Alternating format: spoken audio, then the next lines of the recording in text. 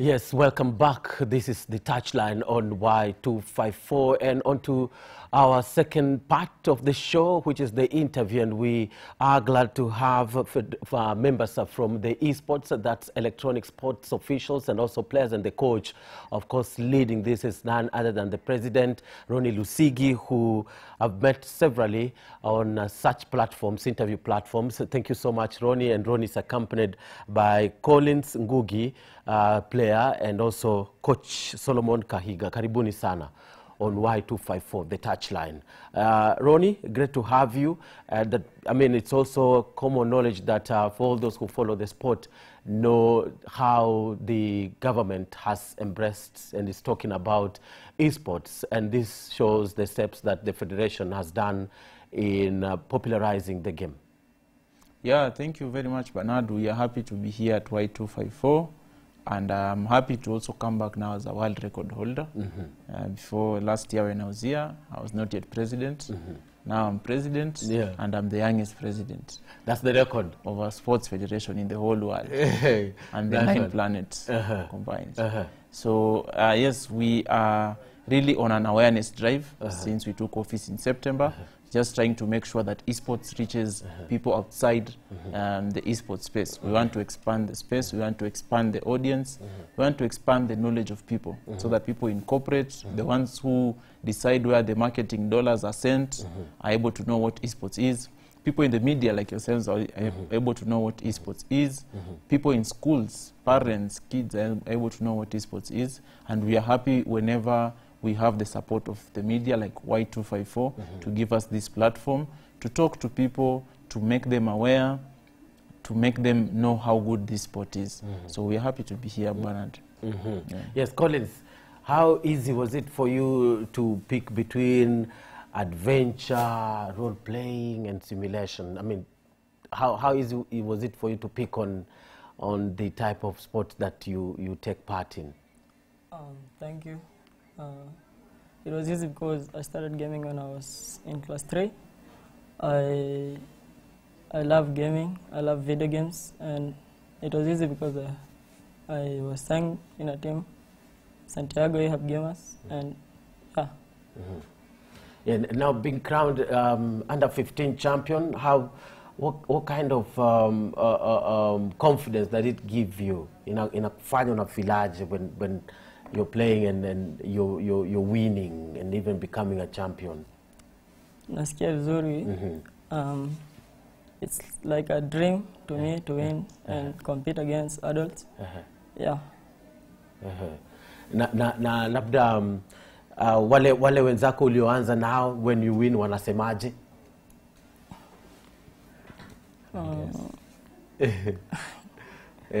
Coach, utazungumza sio? Coach Solomon is also trained the sports coordinator, esports coordinator at MKU, right? Yes, indeed. Karibu, Coach.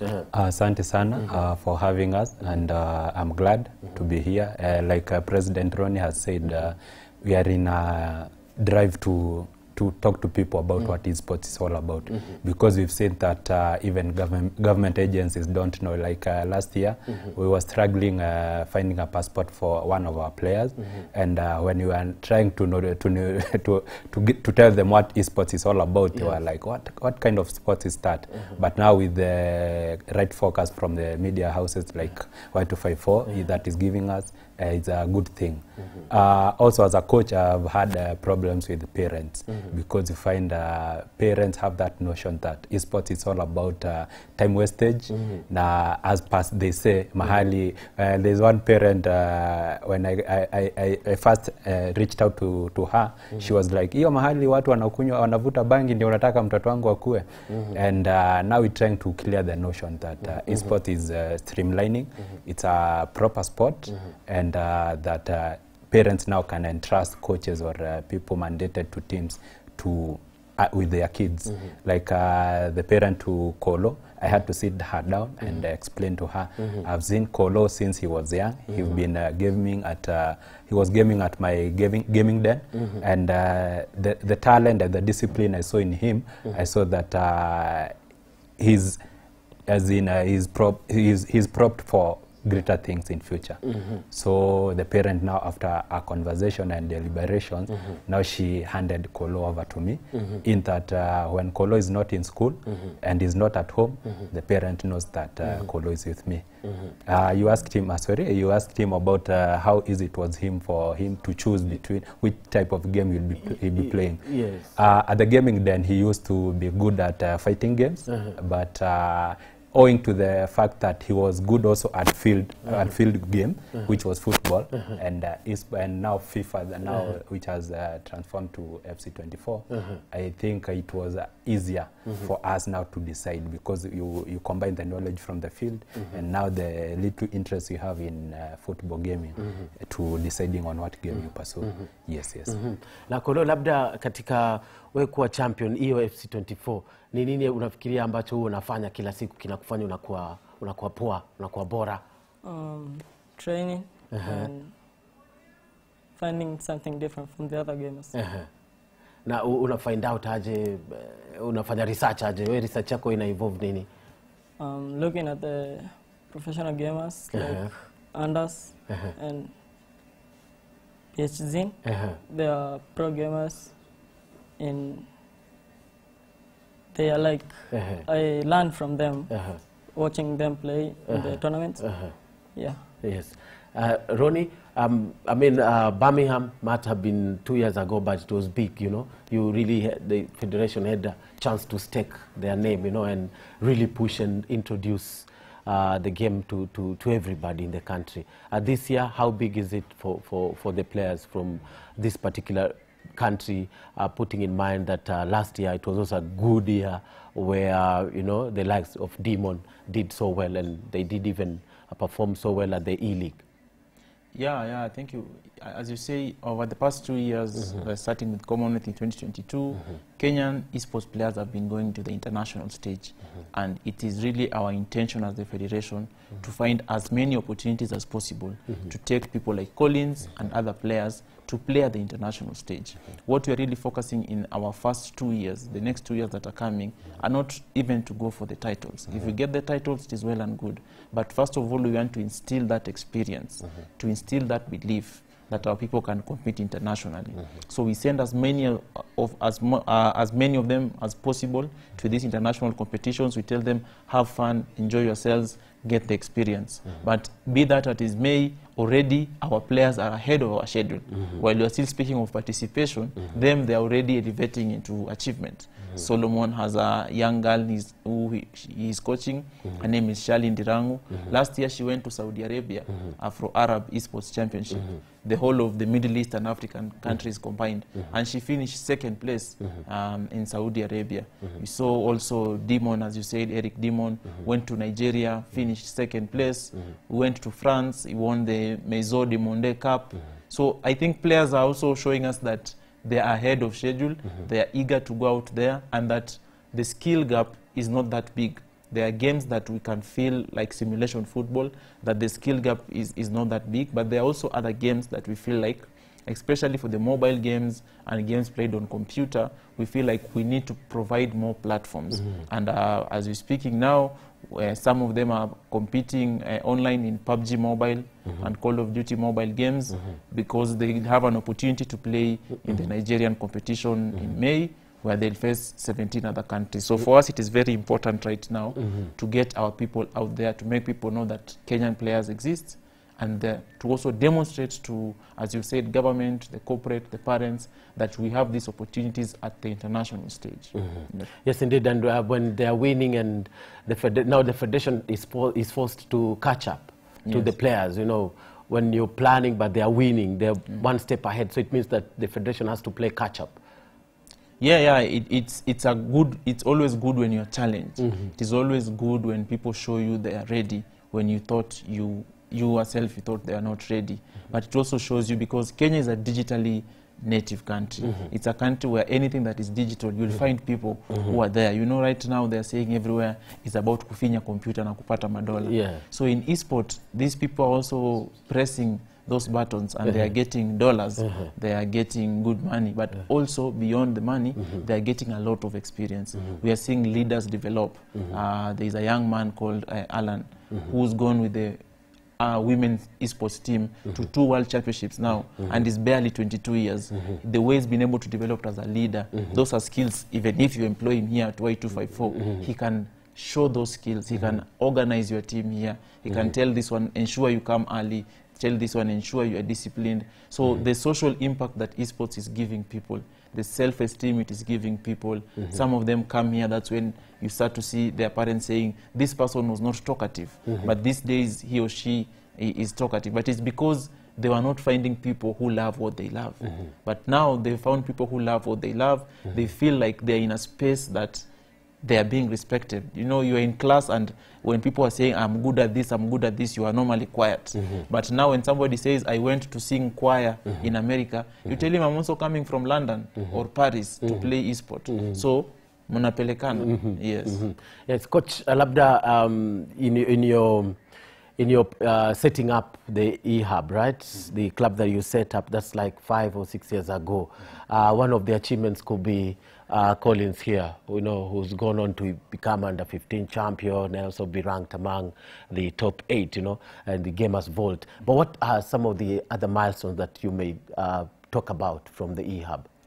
Okay, the milestones are like Ronnie has mentioned. We have we also in here eHub we have a ladies category whereby I have 5 ladies among the team members, and one of the achievement is that Shali got to represent Kenya and Africa in the Afro-Arab League, and then we also have a young man also by the name Kappa Harithuku. But now Kappa was signed to a different, he's now signed to a different team. But I take it as with pride that I discovered him when he was young as a Kolo, and now that he's able to compete even at the international level is a great milestone for eHub too. Also, we have leaders like our captain Michael Ngoy, who was able to represent Mount Kenya University in inter-university tournament, whereby he represented Mount Kenya University versus Mount Kigali University. He matched the champion. We also have Sharon Waithera, who was also representing Mount Kenya University in that inter-university esports tournament, and she was top. We also have Banis Wangari, who was the top in our inaugural Kenya University Esports League. It's an initiative that we are pushing, that now to have, apart from tournaments for mtaani, we now have tournaments for institutions, whereby institutions are embracing, MKU being the pioneer to embrace esports, and we also have other institutions now forming esports team, funding the venture, and trying to push their players to participate in the sport. Yeah. Yes, and Collins, already you've won. You already won this year, right? I mean, hiyo inamaanisha nini? Unaona mwaka ikikuaje? It's a great success for me, achievement, and I hope for more to come during the year and even for the future. What other competitions ama zile games zingine ambazo you looking forward this year? The E-League 1 tournament next month, and there's another tournament whereby there's the children and the adults playing. I hope to be there. League 1 itakuwaje ya maana wewe ukishiriki? Ushaishiriki before? I know this is the 3rd time it's coming back, right, Ronnie? Yeah. Ushaikuwa kwa competitions za League 1 before? Hizo 3 zimepita? No. It's my first time. So how important will it be for you? Unaichukuaje? I'm taking it as a great opportunity to participate in the E-League 1, and I hope to emerge victorious. Yes, indeed, and he'll be the youngest to ever go, right, Ronnie? Yeah, if he makes it, he'll be the youngest to do it in his category, because he's now at the right age. League 1 goes 16 and above, so the reason he's not been able to participate before, as coach can confirm, he was younger than the threshold, but now he's there. We are seeing there's his age mate in Europe called Anders, who is also doing wonders, and this also shows what we really want to do together with coaches like Solomon and other people, is we want to start from a younger age. We want to start tapping this talent early. So it's also a challenge for us as a federation that people like Collins, players like Collins, should not have to wait until they're 16 to get these big opportunities. We should go for them where they are in their teenage, have those teenage categories. And yes, and so this means that the establishment of hubs will be so key, or how are you planning to approach this? Yeah, first is the school system. Already we have a few secondary schools we are speaking to. Watch this space, a very big girls' school in Kenya. In Nairobi? Chances are yes. In Nairobi Metropolitan. Let me say the Metropolitan. Okay. It may be Nairobi or Nairobi Metropolitan. A very big girls' school. They wear a green uniform. Let me give you that hint. I can guess. They'll be soon. You'll be hearing things there. We have eagerness from the parents, from the teachers. There's also a very big boys' school. They also have a green sweater. I don't know what is this, the green sweater, because me like an Ingwe fan, I don't like green colors. But I know you can mention because you're winning, but those two schools are very important. We also have a school like St. Christopher's. We did an activation there in the high school last year. So we are going to the school system, but also we are upping our game so that we can be able to move quicker and train people so that we can have many more Solomons. Apart from training many more Solomons, we also want to certify them so that parents can also feel safe. The same way in soccer, a parent feels safe that they know Bernard is a trained coach, Bernard is certified, and they can hold Bernard to account. And if they can't find Bernard, they know the federation knows who Bernard is. So we also want to go to that level that we will be able to certify coaches so that if you walk into a school and you say you want to teach esports, you have already gone above the integrity threshold. The federation has looked at you, and also you can transfer those skills. So we'll need a lot. I'm saying there are going to be a lot of job opportunities because if all these schools are coming up and they want to have a resident coach, it means there'll be job opportunities that will be creating, which goes in sync with what our cabinet secretary for sports normally says, monetizing talents. You just don't monetize the playing talent. There's the support staff talent. So we want to have as many coaches as possible. We also want to upscale the knowledge of teachers so that where we can't send a coach, a teacher at least has the basic knowledge. A teacher knows if this kid is playing, maybe the distance between the kid and the screen, maybe the kid should be hydrating and things like those. The teacher and the parent are also able to understand the age rating of certain games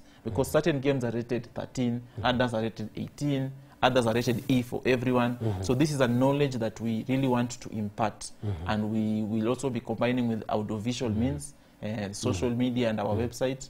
We are working on revamping them so that you can find these resources. You don't have to physically find Ronnie for you to get these resources, or to physically find Collins or Solomon. You can easily go online, and we are receiving a lot of support from the British Esports Association to do that. Also receiving support from the French Embassy in Kenya, so that we are taking the expertise of these people in countries that are ahead of us in esports. Because we believe Kenya can be an esports giant. Already, the other continents, the esports giants have formed. You know, in Asia, it is China. Xi Jinping, even the president, is big on esports. You know, in the Middle East, it is Saudi Arabia, supported by His Royal Highness bin Salman. You know, in Europe, Macron, President Macron, His Excellency, is leading that. You know, in North America, it's US, and in South America, it's Brazil. But in Africa, people are still looking for the compass, and we want, because this is the home of mankind, and this is also the Silicon Savannah. This should be the place that people in the next few years can say, go and look at Kenya at esports. And we believe, we reiterate that we want to do this in a regulated manner. We know, because the freedom that esports has had as a digital sport, this may be uncomfortable, but we are encouraged by people in our community that we need to have checks and balances. If you're going to run a tournament, you're going to have 200 people. You should show us, do you have first aid? You should show us, do you have security? You should demonstrate. If you said your prize money is $1 million, you should demonstrate. Where is the bank statement showing you have this million shillings? Because we also have had the case of rogue agents and rogue tournament organizers that if we don't curb right now, we may go maybe even to the unfortunate scene you see in other sports like doping. So as a federation, we're also going to really work with the esports community to ensure that we are able to have rules and regulations that can ensure esports is practiced safely so that we grow in a regulated and safeguarded manner. Yes, and Coach Labda, when Ronnie was speaking about building the capacity of coaches, what was going on in my mind was how badly people like you needed. About training, like myself, I'm self-taught because I used to be a player. We played much on FIFA during the COVID time because everybody was indoors, and much of my experience or whatever I translate to these young people is what I learned during that time. And also as we progress, we keep on now learning. There are online tutorials on some things that you need to capture from a player when they are playing or when they are practicing. But now with the help of the federation, we'll now have that certification. Like he's saying, like for instance, when I was pushing for esports at Mount Kenya University, it was hard for them first to understand, up to a point whereby, like, my boss now knows me as, when he sees me, he calls me esports, because I kept on hammering on the point on esports. But you see, now with the certification, I can prove to them, these are my papers. This is what I have done, this is what I can do, and this is what we plan to do. We've also visited, at Santiago, we've visited Mangu High School during their last year sports tournament, and we got an opportunity to showcase to them what esports is all about. Like we say, we are pushing from all angles to ensure that everybody is on board. We don't wait for a time when someone is about 20 plus years to get into esports, but at tender age, where they can now start learning the basics. By the time they're getting to 20, because I believe 20 is almost the prime age, they'll be ready for any challenge. Yes, indeed. And to Collins, where do you go to school? Broadway High School. And they support you? Have other colleagues that play, classmates or schoolmates who play with you? No. Why? Au waleti mali unatrainia na coach solo, eh? Hawachezangi sana. Hawachezangi sana. Mbona unafikiria ni kwa nini hawachezi? Wanasemaje? Siwajui sana, lakini nawasikia tu wakiongea. And so your target is to become an e-sport champion in the world. What else in Kenya? Kwanza unafaa kukonka, sio? What are you looking at? What titles are you looking at? Becoming the Kenya one, becoming the first game in Kenya, and participating internationally and winning the international titles. Yes, indeed. That's Collins Ngugi, a teen sensation in esports. Ronnie, before we wind up, you know, the forthcoming events, of course, League One, the Kenyan auditions, just the selection process happening next weekend. There'll be numbers, huge numbers coming up. How ready are you to take on the numbers as we finish up? Yeah, sure, Bernard, thank you very much. And just to touch on what Solomon said, we really congratulate Mount Kenya University for becoming the first university in East and Central Africa of adopting esports as a co-curricular sport like any other, and even sponsoring to a huge part the first ever Kenya University Esports League. I know he has got already many state commendations, but we should find something else to award Mr. Dr. Gisharu, the chairman at MKU, because he's taken a very visionary step. Back to the E-League One tour, as we said, we are taking esports to every corner of the country. So this time we have challenged ourselves that E-League One has been happening in Nairobi alone, and this is an opportunity to go to France to fight for a competition of 1.2 million shillings. So we said, why not make it bigger? So we are going to Mombasa and Nakuru, and Mombasa, being County 001, will be the first one. So next weekend on March 2nd, we'll be there in Mombasa. Mbaraki Sports Club, famous for soccer and other things. We are taking esports there, and we are looking forward to see diversity. We are looking forward to see diversity in gender, diversity in people in locations, diversity in age, the young ones and the veterans, just to show this up. And also in May, we shall be taking Kenyan esports players to Nigeria for the Gamer X competition. Also in April, we are still finalizing a deal to take people to Egypt. Coming down in the year, we have the Global Esports Championships set for China this year. We want to go big there. We've already gone twice, done the group stage. So we believe this time we should be speaking about knockout stages in the games. And we're also speaking with the Global Esports Federation to bring an esports competition of continental nature here in the country. It's a discussion we're having together with the Ministry of Sports, and I'm hoping towards half of the year, thereabout, we shall be having good news to the African esports community, because they are yearning for an African continental competition officially done by a global federation. So we are speaking to that. We've seen a lot of goodwill and support from our leadership, President Christian from Singapore, and our CEO, Mr. Paul J. Foster. So we believe that we shall be able to push that, but we're also receiving a lot of goodwill and support from the government. I know we've even had the Prime Cabinet Secretary, Musalia Mudavadi, saying esports should be taken seriously. You've seen Waziri Ababu Namwamba attending our events, playing with us there. We've seen even when you were there, when you were doing the forum for the federations, esports being prominently mentioned again and again by the sports registrar, by the people in the sports fund, that this is an emerging sport we should look to. So we hope for that. And also we are closing in to football, because it's the most popular sport in the country, to try and get a few football teams to also have their esports versions of teams.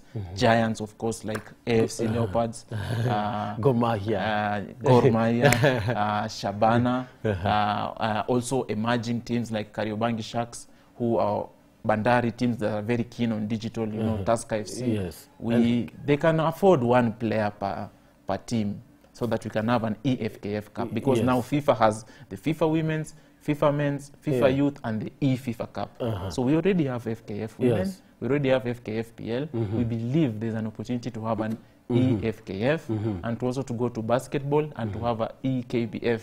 Those two titles, those two sports are very popular in terms of the esports and simulation. And of course the Safari Rally, you see those racing rigs everywhere.